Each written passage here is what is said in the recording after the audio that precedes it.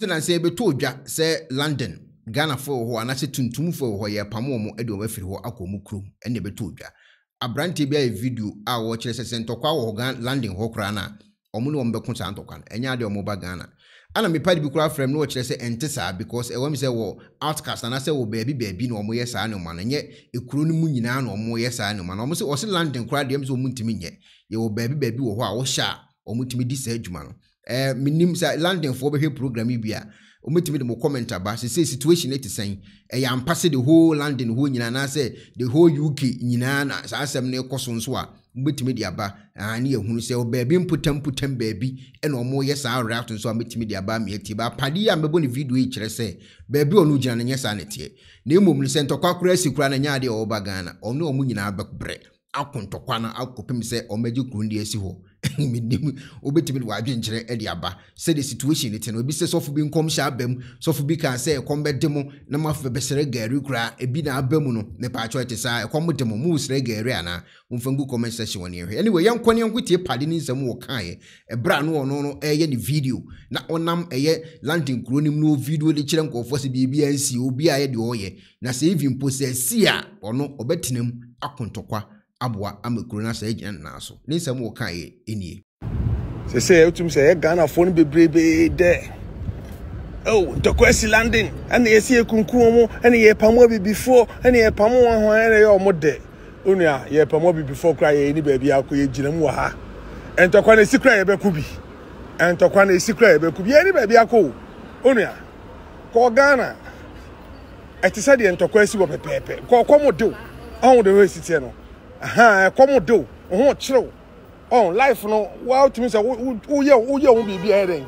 enye ye won the meche no so like whatever it is be our ha no ye ginam ye ni ba bi akọ wo hwe ha entokwa bi wo ha say outside London for no na ba fiche for ba bi ye de da eno no mu jo na entokwa esi na ye Ghana for ni bi jet so many age to say omone gise obi hu ache no sana most of Ghanaians omo life start here omone je oh entokwesi eni mu na be pe eni mu na be pe ne nani age ha wo so mu na ba Ghana just yem na metre be da su yen na metre mfuturom yen na me na komo ne ye yen na yem na che se amanfo mbu yen na yem na che se ye me fresi ahokere. That's the only thing I am Ghana for. Oh, yemra, but we have to say, yeah, what had a boy, you money, send this card about Ghana, Debia, at the Brebush for, at the Bibren and for. On the channel. In Timpaya, Oban, and yen probably before Nama, or yell, jealousy, envy.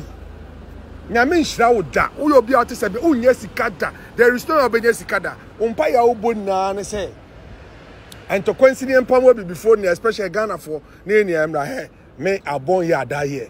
me ni ba bia akọ what you say me ni ba bia akọ nti wo ti Ghana how e you say entokwasi na e wo say ye entokwasi Ukraine cry massa ye ginam ye ni obi ani asem de be ga what ma say ye ginam din ana hey ye say entokwasi wo ha kakra bi obi afri utim say flow aka busa wona ye ni de sento kwesi na ke na aba na koma bedi e Ghana na se Ghana se city e chen sento kwesi wa na mu sento kwa na si ho e koma di amanfo Ghana mu hu ana de bia odudu edundum kane na wudam unya sika wie bo unya nsu papa nom unya adwane papa ndi anwo de we city e no eno no sa wo no na wo so mo trance na mo dwene ho na mpanimfo no ye mamu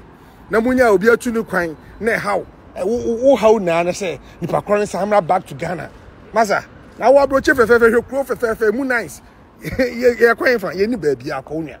UK fo ye ni ba bia akọ entokwasi kra ye beko agi kro na si ho no ye do kro no ya kuma di kro na chi ko kro we mi free mu a minim kro ni aba man sam wo de abetudwa eni 3 minutes pe en wo kan asase na minim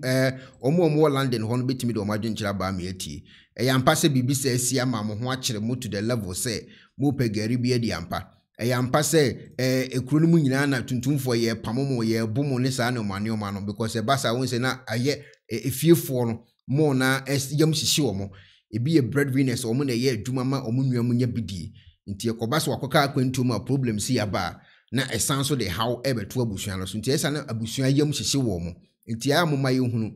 yampa se BBC asi ama mo ho kire mo London ho ana se social media ana sa atesem ankofo binim ete online eka eno na emum ente sanso a ubetimi abrifie e wo comment section meme din e de Ekwanaba aha Ekwanaba television ubetimi share na do comment so about very important no mi adoma no so for notification medasi abusuafo ubetimi beka Ekwanaba family ne ho, that is a membership program ayeye e wo YouTube channel no so na a registration ube register and so be part of it match how abesi ube register no na edi nti na wo so obeka ho bi ube part of Ekwanaba membership program no ewo YouTube a me wo videos ahodo bi wo ho a meye post to members ne nko an be nya ahwe ebedu time bi metimi ne members no aye podcast live videos with members ne nko a ene ye 1 ana number 2 ye wo inyanka awise ne akunafo bi a aya me Ekwanaba ne me nkofo bi a o mabeka me ho yitimi ko Ghana ekoye omo adoye nti so be part of Ekwanaba membership program bi ewo YouTube ha ubetimi so sponsor anasa abeka sa adwumadi ho nti ubeka YouTube membership program ya make ho asemi ho a sika obedonate ewo YouTube membership program no so no YouTube for ebeti ede afi wo account mu no se obi etimi frɛ Ekwanaba so okoye research mamia se sika na bi ene etimi ede ma nkofo wo Ghana tuo mo ho ka because metua tax ema sa nkofo no ekokoye sa adwumadi no research no ede boa nkofo a omo so part of Ekwanaba membership program yi ho nti ubetimi be part of Ekwanaba membership program yi ewo YouTube ha na ho akwankyere eni ubetimi akọ video bia Ekwanaba ma post wo so no amia join no so umia join so a ebebie another page bi e de amount ho na be fill in with details uwia na afi no wa apply no abeka Ekwanaba membership program yi ho ewo YouTube ha me da se wate ase bibi ni ekire wo so na wonte ase a ubetimi leave comment ewo me video bi ase me kire mu so e de akire. Hello ebusiafo, so pesi fita asra cho dofo de and then na fa ho kodom unique laser whitening our toothpaste stronko a odi twitwi wo sen a ema wo sen eye fita na eye fita no nso no na eyi enka bone bia ewo wo no mu bia any tea stain, coffee stain, smoking stain bia unique laser whitening product ebeyi ni nyina free so ama kama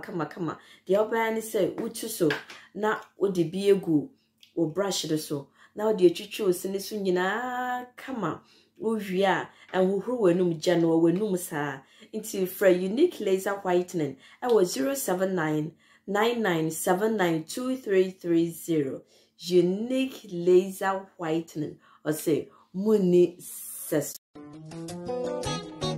Penifose bibio wi asenti ne da ne atopnum na ne pabone fonti e wo se wo ma bambo hu hia na ne papa mu de Pro Technologies ana me kan fama wo ane Pro Technologies. We are specialized in both sales and installation of CCTV cameras. Yeton esa install CCTV cameras in the South Ghana and NASA brochure now fear Ghana. Now person CCTV camera installation. We need Pro Technologies and then so we CCTV camera installation, electric fence, automated gate, access control, video doorbell, and our intercom, and our satellite TV, home theater, so we pay biato, and our water, and our person install them out. Pro Technologies and our software. Na shenen so. Say fidie nyina from America brochime ndi send papam na opedia man nwene ho na ne bo anso da form me kye no the web brochime mu ha ene branch e wo Ghana ye ni mo bra wo bre nti sika fire nsem se fanya japade ma wo Ghana wo da